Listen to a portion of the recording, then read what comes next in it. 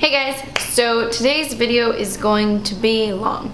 I'm just gonna start out by saying that this video will be long. The other day on Instagram, I posted a picture of everything I owned from MAKEUPGEEK, and so many of you guys requested a video all about MAKEUPGEEK. A lot of you guys asked for an eyeshadow collection with eyeshadow swatches.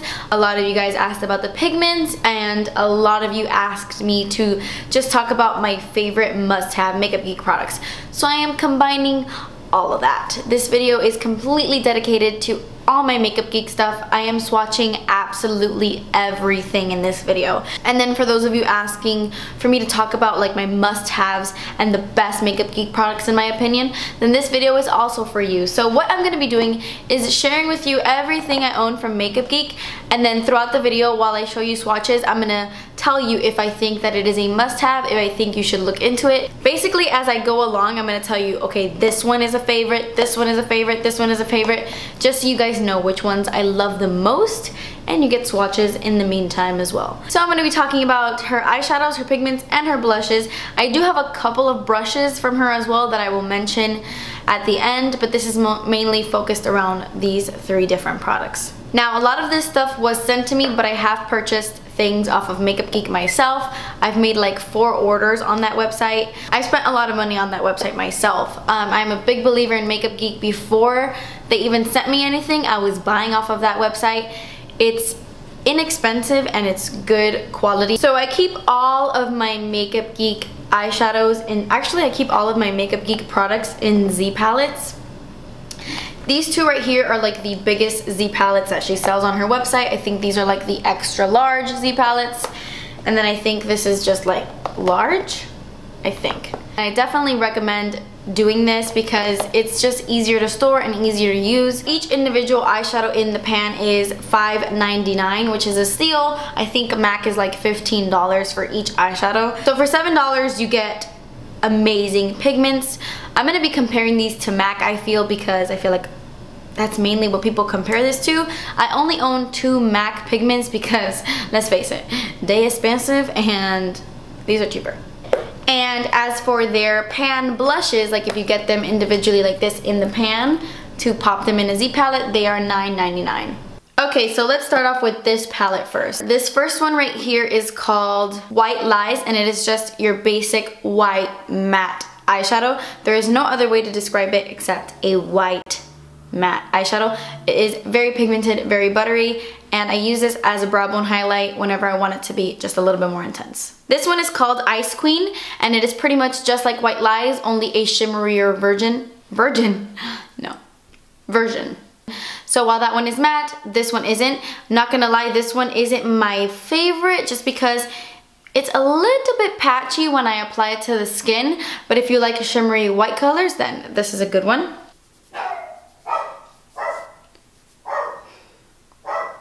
This next one is called Shimma Shimma, holy grail for me.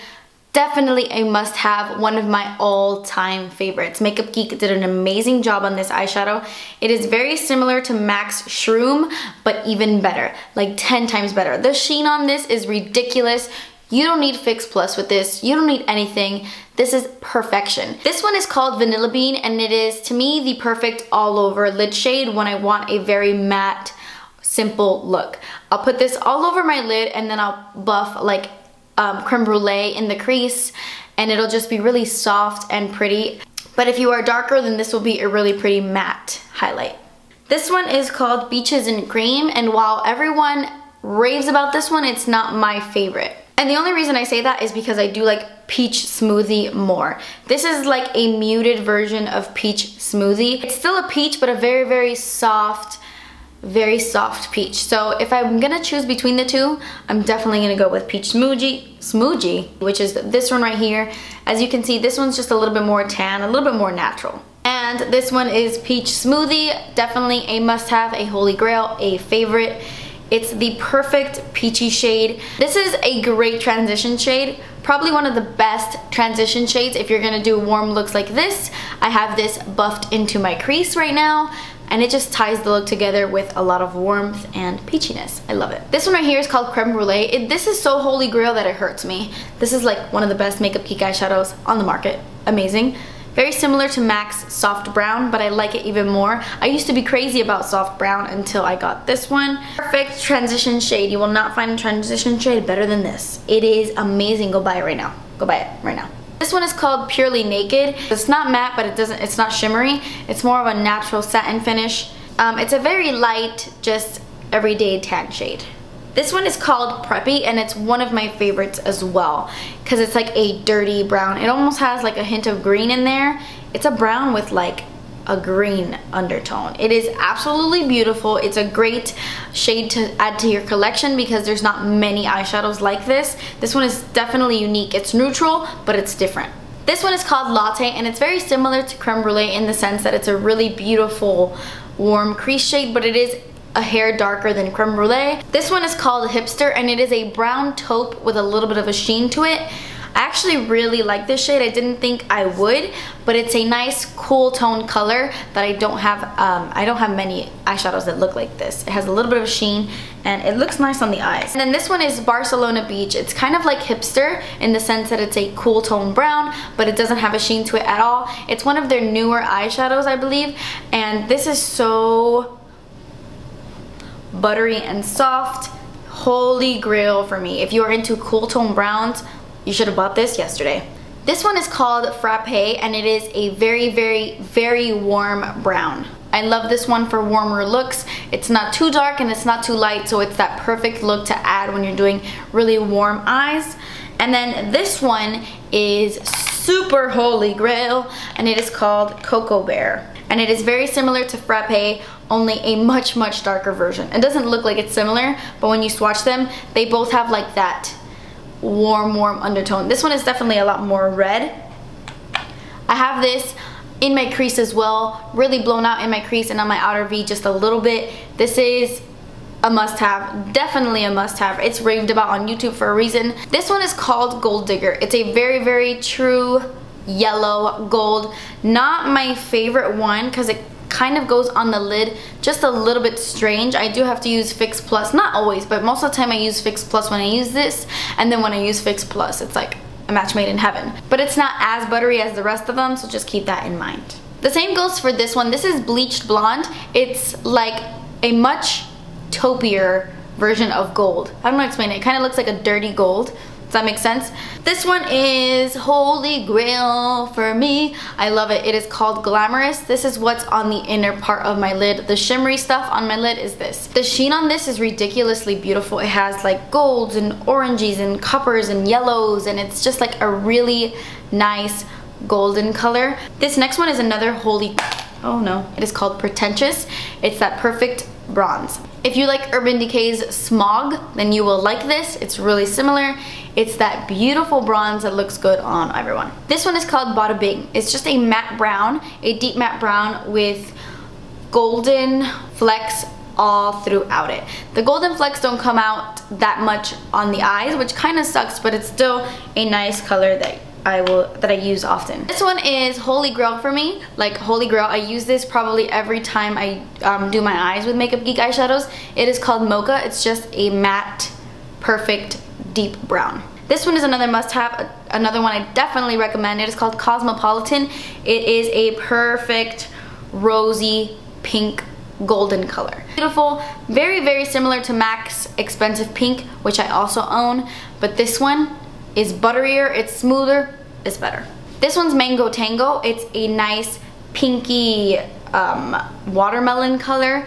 It reminds me of fruit. I could see why it's called Mango Tango. It's perfect for the summer. It's matte, and I really, really love this. If you're into these pinky tangerine shades, you will like it. This one is called Goddess, and it's like a red bronze. It has a sheen to it, but it has a lot of like warm undertones, but I still would consider it like a bronzy red shade. Not red, but like a warm bronze color. This next one is another holy grail must-have for me, and it is called, I almost dropped it. It's called Bitten. It is a deep matte burgundy red shade. All of the MAKEUPGEEK eyeshadows are pigmented, but this one is like on crack, on another level. This is the color I have on the outer V's of my eye, and I brought it into my crease. It's that red you see on my eyes. Beautiful for everyone. This one is called Burlesque. It's another burgundy shade, but this one is shimmery. It has a sheen to it. It's very similar to Bitten, but it's not matte. It's just a nice cranberry color. This one is called Country Girl. It's a mauve color. It's like okay to me. It's not my favorite. I don't think it's a must-have. This one is super holy grail for me. I've already used this in a tutorial. This is Unexpected. It is a dusty purple color, has a lot of gray to it, and it looks beautiful, absolutely beautiful in the crease. This one I also used in a tutorial. It is called Cupcake. It's really similar to Unexpected in the sense that it is that perfect crease shade, only while that one is like a dusty purple, this one is a mauve pink. This one is called Cinderella, and I'm not gonna lie, I'm not a big fan of this one. It's a little bit chalky. I feel like the formula isn't as smooth as it can be because it is a really pretty color. I can still make it work with a little Fix Plus, but on its own, not my favorite. Okay, so these next four are all incredible if you like taupey, silver, purpley, taupey amazingness, and I recommend each and every one. Amazing. This one is called Twilight. It's a really light purpley taupe shade. This is perfect if you have really fair skin because it is very light. It's a pretty iridescent shade. This one is Holy Grail, probably just as much Holy Grail to me as Creme Brûlée. It's a staple for me. It is called Homecoming. Out of all the eyeshadows, out of all the Makeup Geek eyeshadows, I don't know what it is about this one, but when you put your finger in it, it feels like you're touching butter. The smoothest, most creamiest. If I could recommend like 5 Makeup Geek eyeshadows, this is one of those 5. Such a beautiful, unique taupey shade. Amazing. If you like taupes, go buy it. That's definitely my favorite one out of all these little 4 taupey ones I'm going to talk about. This next one is a taupey shade as well, but it has purple undertones to it. It's called Prom Night. It's really similar to MAC's Satin Taupe in my opinion because it's that taupey color with the purpleness to it. Really, really gorgeous on the lid. And then this one is Moondust. It's a little taupey, but a lot more silvery, like gray to it. But it still has that taupey undertone. Really pretty for cool tone looks. Definitely a must-have if you are into those kind of looks. And then the last one in this palette is called Taupe Notch, or Taupe Notch. Son of a... Ow! On my forehead. And this is just a taupey brown with a bit of a sheen to it. I haven't really played around with this one too much. So those were all the eyeshadows in this palette.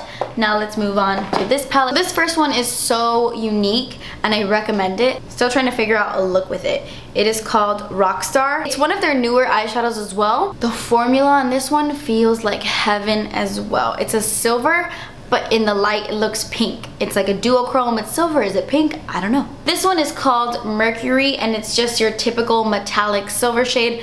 I don't know how else to describe it except it'd be silver. This one is called Graphite, a silvery gray color. It's kind of like Mercury, but just a lot darker. Has a little bit more of charcoalness to it. This one is called Galaxy, and I'm not super into cool toned eyeshadows like silvers and stuff, but this one is beautiful because it has a little bit of like a blue undertone somewhere in there. This one's a great one if you want just a matte gray for every day. This one is called Stealth. It has a little bit of blue in there as well. I don't know if I'm going crazy, but I definitely see a lot of blue to this eyeshadow. This next one is her black eyeshadow, and it is the king of all black eyeshadows. This is the blackest black it will ever get for you in your life on the market right now. It is called Corrupt, and it is black as night. There's no other way to describe it except black. Now we're going into like the greener family. This one is called Shimmermint right here, and it is a really pretty lime green minty shade. This one is called Apple Teeny, and I think of St. Patrick's Day when I look at this. It's that fun green that is bright and it has little flecks of like yellow glitters. This one is called Poison Ivy, and it is one of my favorite green ones that she has because it is a golden kind of green. You guys know I'm not a huge fan of green eyeshadows, but when they're like dirty colors like this, that they have a little bit of an olive undertone, I'm a fan. Same goes for this one. This is a beautiful like olive green, but it is a matte one. So it looks really pretty in the crease, and it is very, very pigmented. And then this one is completely incredible. This one is called Envy, and this is the most beautiful emerald green ever. It looks different depending on your base color. This one is Pixie Dust, and it is a very yellow green, like very, very yellow. This one is called Yellow Brick Road. It's a very baby yellow color. Really pretty if you like baby yellows. This one is called Lemon Drop, and it is a really intense yellow. Super pigmented, looks really cool on the lids. Honestly, it's a really cool color. I like it. This next one is another must-have holy grail for me, and it is called Chickadee. And I like these colors the most. I actually have this kind of dusted on my crease just a little bit to add a little bit more orange to the look. It is a bright, pigmented orange, straight up orange. This one is called Simply Marlena. It is a pink, like a hot pink with a plummy undertone. Really, really pretty. It's matte and it's super, super, super pigmented. This one is called Razzleberry. It's a red eyeshadow basically with a bunch of yellowy gold flecks throughout it. This next one is a dark, deep purpley blue. It's like an indigo shade and it is called Duchess.